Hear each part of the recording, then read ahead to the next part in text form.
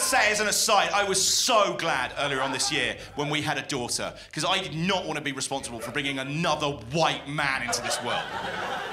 I was so sure we were going to have a boy. I was yelling at my wife's vagina daily going, "Time's up, you little fucker!" And then the baby came out, it was a girl, and I was like, thank God, I'm part of the solution. And then I realised, actually, my daughter is going to be an affluent white lady whose parents work in the arts, and those people are scum of the earth. So we dodged a bullet and got hit by a missile. Like, what are you going to do?